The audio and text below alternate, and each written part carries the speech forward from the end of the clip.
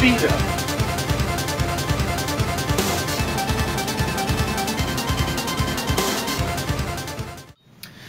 Hey guys, I'm back again. Just got another box in the mail. So I'll go ahead and open this and see what it is.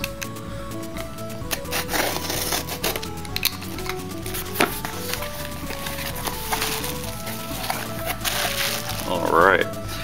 Okay, so I have my my Street Fighter 2 Champion Edition Dynamo cabinet, and I've had that cabinet for probably about 10 years now. And when I purchased it, the joysticks on it were a little bit loose, and the buttons work fine, but you know, they don't feel like brand new buttons. And so I decided to finally bite the bullet and go ahead and pay for a new set of buttons and some new joysticks to go on there, so it'll feel like a brand new arcade machine once I get these installed. And so I'll probably make a short video showing how to install this stuff. I mean, it's pretty straightforward. You pretty much just plug the things up and that's it. But we'll see how this works out.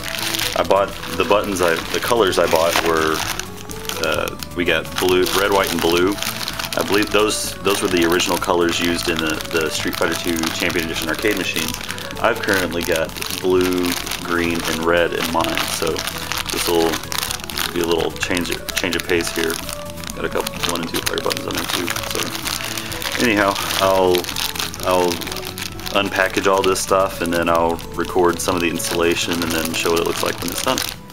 Okay, I've gotten one set of the buttons replaced. The buttons are actually a little bit smaller than the buttons that were already in there. It's just by a tiny amount.